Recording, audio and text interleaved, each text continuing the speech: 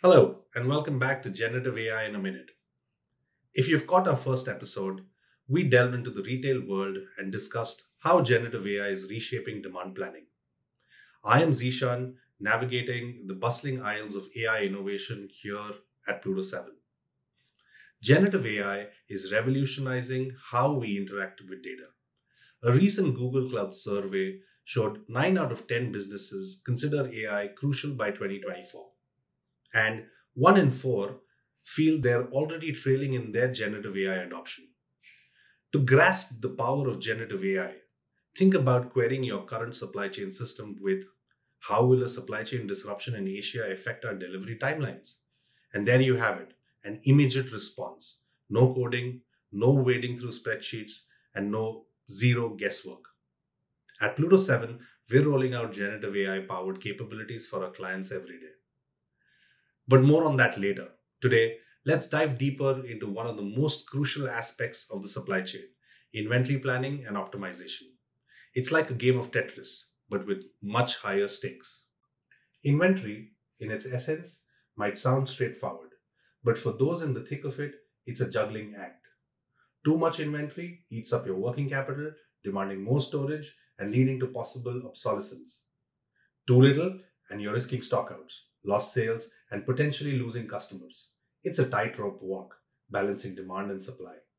Behind many of these hurdles, there's a silent culprit: data silos. Think of them as isolated islands of data that don't chat with each other. And when data doesn't chat, it muddles decision making, skews forecasts, and misses opportunities. But what if we told you there's a better way? Generative AI offers the potential to move from reactive inventory management to proactive inventory optimization. Imagine a system that doesn't just react to stock levels, but anticipates future demands, adjusts for seasonal variations, and even predicts supply chain disruptions before they can occur. This is exactly what Pluto 7's data platform Planning in a Box does. By integrating diverse data sets from Oracle EBS, Salesforce, and SAP, Planning in a Box ensures you have a centralized view of your data. And then with generative AI, it ensures your data isn't just available, but it's also actionable. So, sitting in Chicago, you can predict a demand spike in Tokyo, adjusting a supply hiccup in Berlin, and strategize for a promotion in Sydney, all with a few keystrokes.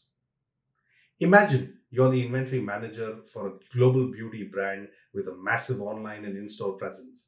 Black Friday is around the corner. Historically, this would mean hectic weeks of number crunching, forecasting based on last year's sales, and endless coordination with suppliers. This year, you've got the power of generative AI through Pluto 7's Planning in a Box. Weeks before the big sale, the AI starts pulling data, not just from your sales history, but from a plethora of sources: social media insights, global events, supplier dynamics, customer feedback, regional sales data. All these insights pour in. Planning in a Box isn't just offering visibility, it's optimizing in real time.